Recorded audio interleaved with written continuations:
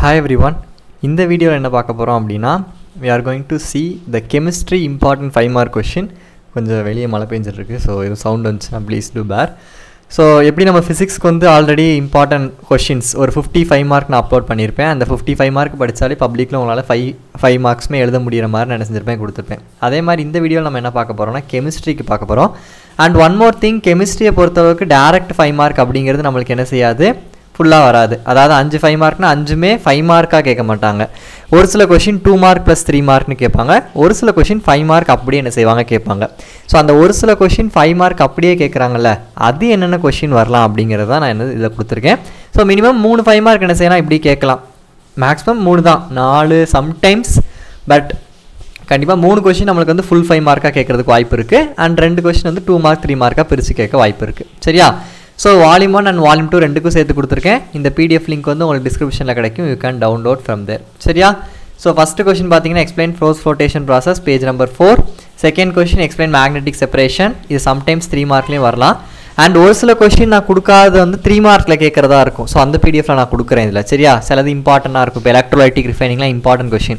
But அது வந்து 5 மார்க்ல கேட்க மாட்டாங்க. 3 மார்க்ல கேக்குறதுக்கு chances இருக்கு. சரியா?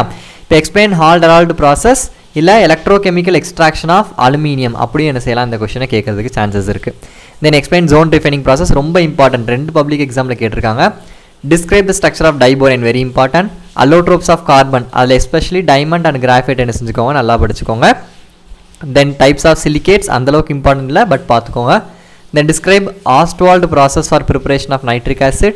then manufacture of sulfuric acid by contact process. then what are interhalogen compounds, explain its properties. then 11th, what is lanthanide contraction and what are its effects. 12th, difference between lanthanides and actinides.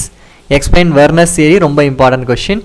then postulates of valence bond theory and illustrations of valence bond theory கொடுத்திருப்பாங்க. postulateஸ்ங்கிறது அந்த 10 point. சரி நான் one shot revision upload பண்ணிறேன் நாளைக்கு உங்களுக்கு கோஆர்டினேஷனுக்கு. So அதுல வந்து postulateஸ்ங்கிறது அந்த point. illustration-ங்கிறது ஒரு 4 எக்ஸாம்பிள் கொடுத்திருப்பாங்க அதை பேஸ் பண்ணி. அதையும் பாத்துக்கோங்க 5 மார்க்ல கேக்குறதுக்கு chances இருக்கு. then crystal field theory அதோட postulates and அந்த splitting diagram இருக்குல அதையும் சேர்த்து பாத்துக்கோங்க. then explain bonding in metal carbonyls. then difference between crystalline and amorphous solid. derive packing efficiency in BCC and FCC. BCC book back படிச்சிருவீங்க but FCC ன்னு கேட்பாங்க. then defects in solids தனித்தனியா கேட்டா 2 mark 3 mark but மொத்தமா sometimes Schottky defect Frenkel defect சேர்த்து 5 mark கேட்கலாம். So அதனால நான் கொடுத்திருக்கேன். then derive integrated rate law for first order இது ஒரு 5 மார்க் then zero order இது ஒரு 5 மார்க். சரியா?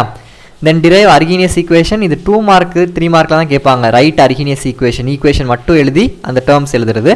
பட் sometimes 5 மார்க்ல டெரிவேஷன் கேட்க chances இருக்குங்கறனால கொடுத்திருக்கேன். சரியா? இது first volume. then second volume பொறுத்த அளவுக்கு Ostwald dilution law, Anderson-Hasselbalch equation, then Kohlrausch law and its application மூணுமே படிச்சா ரொம்ப நல்லது. பட் அதுல first application book back Kohlrausch lawல 42 பேஜ்ல இருக்கும். அந்த அப்ளிகேஷன் நல்லா படிச்சுக்கோங்க. explain in detail about Daniel cell. Daniel cellக்கு இன்னும் நோட்ஸ் கொடுக்கலன்னு சொன்னீங்க நான் மறந்துட்டேன் actually. சோ நான் நோட்ஸ் இந்த வீக்கெண்ட் உங்களுக்கு ரெடி பண்ணி தரேன். சரியா?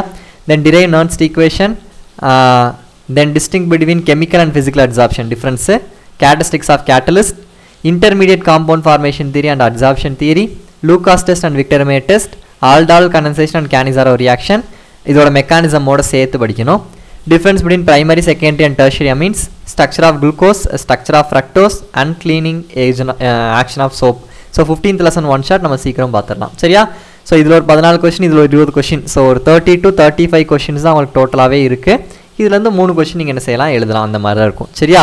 இதுல some क्वेश्चन உங்களுக்கு 3 மார்க்லயும் கேக்குறதுக்கு chances இருக்கு. So இந்த PDF டவுன்லோட் பண்ணிக்கோங்க and இந்த வீடியோ யூஸ்ஃபுல்லா இருந்துச்சுனா please do like so that மத்த ஸ்டூடண்ட்ஸ்க்கு இது வந்து என்ன ஆகும் அப்படினா ஹெல்ப்ஃபுல்லா இருக்கும். Thank you.